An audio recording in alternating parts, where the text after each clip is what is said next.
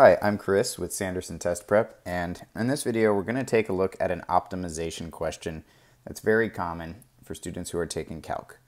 So in Calc 1, when first learning optimization, the fenced garden or fenced portion of a field kind of question is very common, and we're going to take a look at two iterations of that question here in this video. So let's take a look at this problem. Tatiana wants to create a fenced rectangular garden in her yard. She has a total of 200 feet of fencing to work with. What is the maximum area of the garden that she can create? So first of all, let's see if we can get a little bit of a visual on this. We're looking to create this rectangular garden, and we know that we have dimensions of a rectangle, and although you might be used to using length and width for our purposes, we want to get really comfortable using X and Y because that's the traditional way that you're going to see it written out, and that's what you're going to be used to deriving.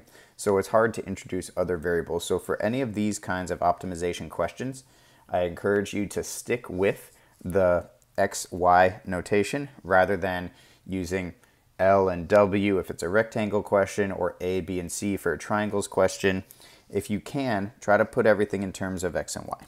So here, if we have our dimensions of this garden as X and Y, then let's take a look and see what we can do to figure out the maximum area. So first, let's write out a couple equations that we know.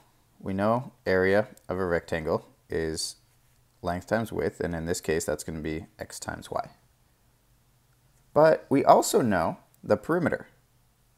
The perimeter of a rectangle is going to be 2x, and I'll fill in the other dimensions here just so we can see them, plus 2y. So now we have to decide which of these functions we are looking for the maximum or minimum of whenever we're dealing with optimization. And here, the area function is the one that we are looking to find the maximum of, which means this is the function that we are going to ultimately have to derive. But in order to do that, we need to see if we can convert this expression that we have for our area function of X times Y. Let's see if we can convert this into an expression that contains only one variable. And you're going to be able to do that through what we sometimes refer to as our constraint function, which means it's the function that you have a set value for. And for our purposes here, that's going to be our perimeter function with that set value of 200. So 200 would be the perimeter because that's the available fencing. So that's the set amount of fencing that we can have for the perimeter of this garden. Now, in order to reduce your area function down to only one variable, we want to use a little bit of substitution. So here, let's see if we can isolate one of our variables. To simplify the perimeter function first, we can divide everything by 2. This one happens to work out nicely, where the math on that is easy enough for us to simplify things a little bit. And if we, let me rewrite that a little neater. And if we simplify this, we can subtract x from the other side, and we get 100 minus x is equal to y. And now we can take that value and we can substitute it in over here to our area function. So let's see what that'll look like for area once we do that. I'm going to write that down below just so we have plenty of room. So here our area will be x times y is 100 minus x. So when we substitute that in, we now have a function just in terms of x. And for the purposes of finding the derivative and making that easy, we can rewrite this with the x distributed into the parentheses. That would be 100x minus x squared. So now let's talk about why we need to find that derivative. So we have come up with an area expression in terms of x only. We don't have any y's to worry about. So what does finding the derivative actually do for us? Well, if you think about it from a graph perspective, and I'm going to put this down here off to the side just as a conceptual reminder of what we're looking at here. But if you think of a graph, any graph, if you have a squared function, so we see that we have x squared, So if you have a parabola that's downward facing, then that means that maximum value would be the vertex of that parabola. And same thing, if it were a different function, you happen to have one that were upward facing, then that vertex would be the minimum. And as you've probably seen, if you're watching this video, that means you've probably had some exposure to optimization questions.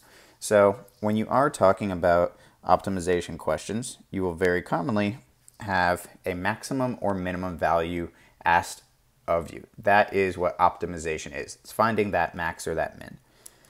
So when we learned about derivatives conceptually at first, and we learned that the derivative is the slope of a tangent line, then if we find the derivative and set it equal to 0, then what we're really finding is that maximum or minimum value, because when the derivative is equal to 0, that means that you have a horizontal tangent line, and a horizontal tangent line is going to allow you to find where that maximum or minimum value would be.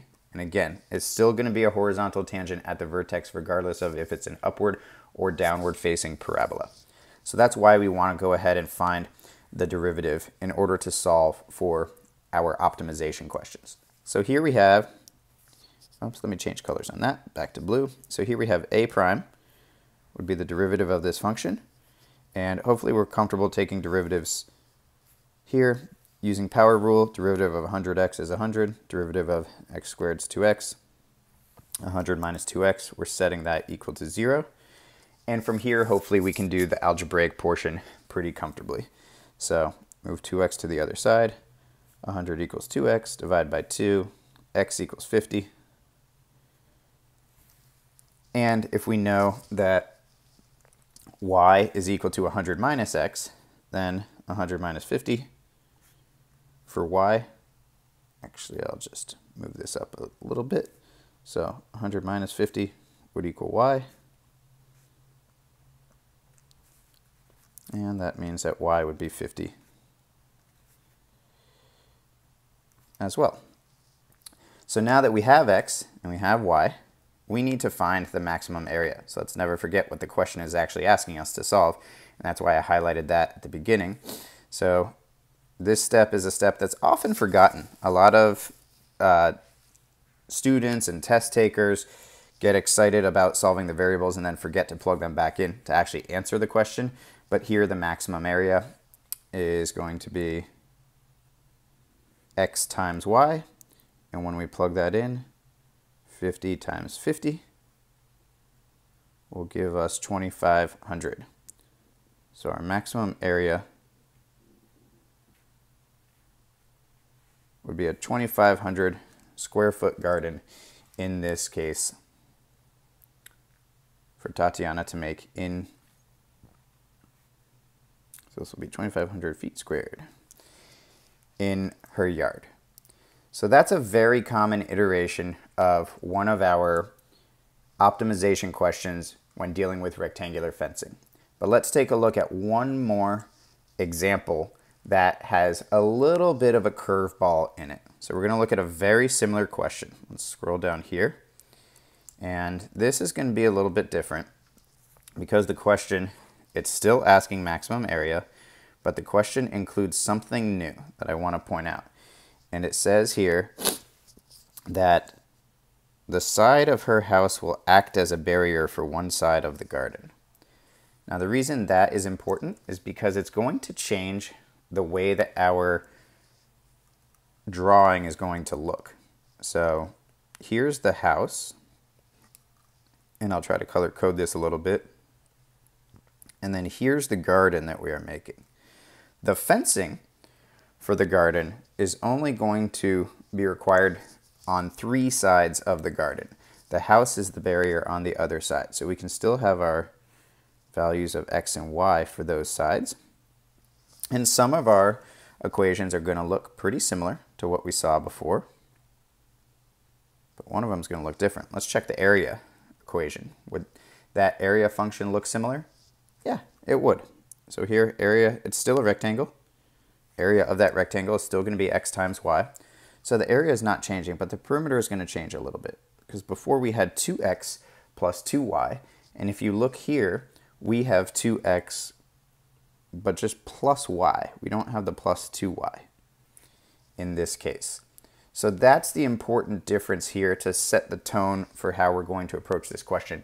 The rest of the process is going to work very similarly to what we saw in that first example. But just make sure that your initial setup includes the adjustment for the equations if they tell you, and you will see this a lot with questions where a farmer is fencing off an area, but it's along a river or it's along a road, so you don't have to fence that side.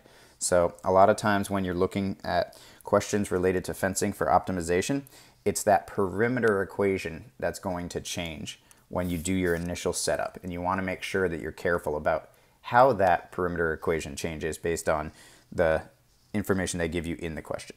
So from here we can follow through pretty similarly, and I'm going to go through this a little bit faster since we already had exposure in the first question. Here, the perimeter is our constraint equation with a value of 200. So 200 is equal to 2x plus y. We can subtract the 2x to get our value for y, and then plug that into our area equation. And so to make sure we have enough room, I'll move that down here. So our area will be x times 200 minus 2x. We can distribute. And that's 200x minus 2x squared. And as I explained in the previous question, we understand conceptually now why we have to take the derivative. So we're going to go ahead and do that. Oops, I forgot to write in my x above. Let me slide this over and sneak an x in there. So x, when you distribute it, you do get 200x minus 2x squared. Take the derivative, that's going to be 200 minus 4x. And remember, for optimization questions, we are setting that first derivative equal to 0. Bring the 4x over to the other side. 200 equals 4x. X is going to equal 50. And y in this case, when you plug that back in, you would have 200 minus 2 times 50, which will be 200 minus 100, which is 100 for y. So now that we have x and y,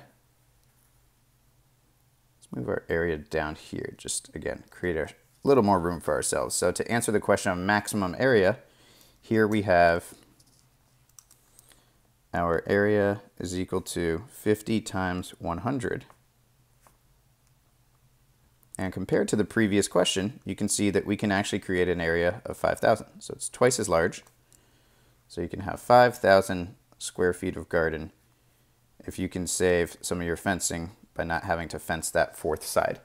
And if we think about that logically, hopefully that makes some sense, because if you are going to be fencing in an area, well, if you don't have to use your fencing along the house, then that means that you can probably expand one of your other dimensions and end up with a larger space that's fenced in.